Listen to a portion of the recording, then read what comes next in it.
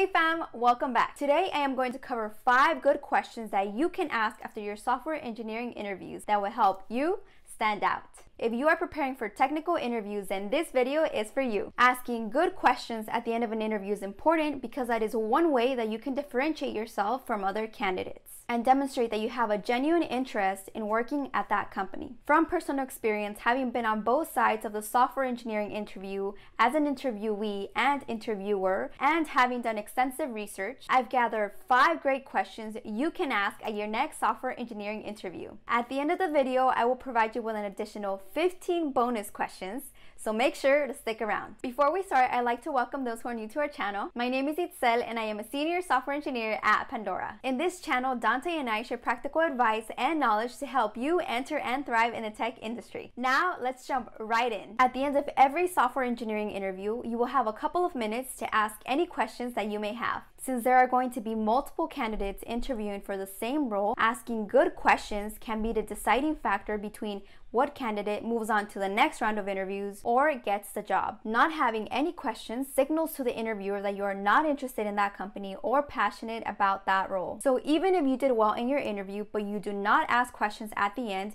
it will hurt your chances of moving forward. Here's what interviewers are looking for in the questions that you ask. They want to see that you are genuinely interested in working at that company. They want to make sure that they address any worries or concerns that you may have about the role and see that you have done research about the company and came prepared. Asking questions at the end of your interview is a great opportunity to impress your interviewer and make a personal connection with them, since you will be getting a sneak peek into what their experience has been like at that company. But interviewing is a two-way street. The company wants to learn more about you to see if you would be a good fit for them, but you are also interviewing the company to see if they would be a good fit for you. Asking questions is an opportunity for you to learn what the current state of the company is, to see if the job responsibilities are interesting to you, and get a good sense of whether people like working at that company. There are a lot of interview questions and advice out there, and I think the more info, the better. From personal experience and having read over 10 articles on this topic, these are the questions that I found the most valuable. When I'm interviewing, I usually have 5 questions prepared, 3 that I want to ask and 2 backup questions in case the interviewer answers some of my questions throughout the interview. A good strategy to follow is to end the interview on a positive note. So I've arranged the following questions in the order that I would ask them in an interview. Question number 1. What resources are there for new engineers to get onboarded and when they have questions? This question shows the interviewer that you are proactive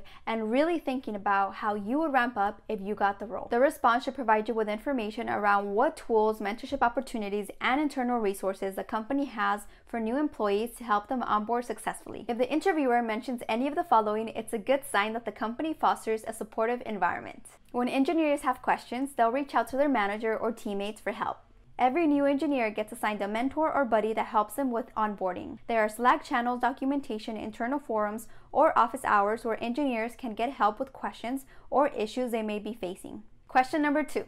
What have you learned since you joined the company? This is a great question because it gives you insight into whether people are learning and growing at that company, which is one of the key things that you should look for in any job. It also allows the interviewer to talk about any technical and soft skills that they've developed at the company, what opportunities they've had to step outside of their comfort zone, and how they've grown on a personal level. An added benefit of this question is that it gives the interviewer an opportunity to share advice, tips, and lessons with you, which can come in handy in your career. If the interviewer doesn't mention what kind of resources are available for engineers to learn new technologies, a great follow-up question to ask is, what resources do engineers have for learning new technologies at the company? This follow-up question shows that you are driven and invested in growing your skill set, which are traits of great engineers. Asking this will also inform you about the culture of the engineering organization. In their response, you will find out what learning opportunities the company or team offers, such as brown bags or lunch and learn sessions where engineers can teach others how to start using new technologies, whether employees have access to an education budget that they can use for conferences, certificates, books, or online courses, and if the company provides workshops or trainings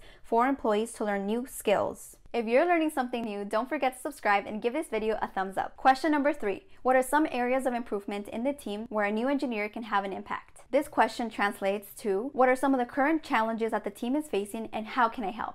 This question shows the interviewer that you are someone who likes to take initiative, which will help you stand out from other candidates. This is one of my favorite questions because not only does it leave a memorable impression of you, it also helps you learn how you can make a great impression on the team if you join. From my experience, I have seen that there are a lot of things that engineers want to improve in the code base or in the product, but there is little time for us to work on those things because there are always new features that take priority, so those enhancements stay in the backlog for a long time. As a new engineer, you may have a lighter workload during your ramp-up months, which you can use to make enhancements that will have an impact on the team. Question number 4. What are upcoming projects that new engineers will be working on? This is a great question to learn about what work you will be doing if you join the company and what projects the company considers priority. If the projects sound interesting to you, then that's a good sign that the role is a good fit for you. This question will also give you an insight into whether new engineers have the opportunity to work on impactful projects or if they are first place on product maintenance like bug support or addressing tech debt. Question number 5. What do you like the most about working in this team? I think this is a great question to ask to learn more about the culture of the team. I like this question because it's more specific than asking what do you like about the company. You can read online about what perks the company provides and see that most people will answer by listing one of those perks, which doesn't provide you with any additional information. But by asking what the interviewer enjoys about the specific team that you will be joining, you can start to paint a picture of whether that is an environment that you'd be happy to work in. At the end of the day, interviewers want to see that you will enjoy working at that company because people who like what they do produce better work and contribute to creating a positive work environment. You should be excited about your next role, but also be aware of the realities and expectations of the job. And these 5 questions have helped me evaluate whether a company is a good fit for me. I would love to hear what you learned from today's video, so please let me know in the comments. If you know of any other great questions to ask at the end of interviews, please share them down below. If you found this video helpful, please give it a thumbs up and share with someone whom you think can benefit from it.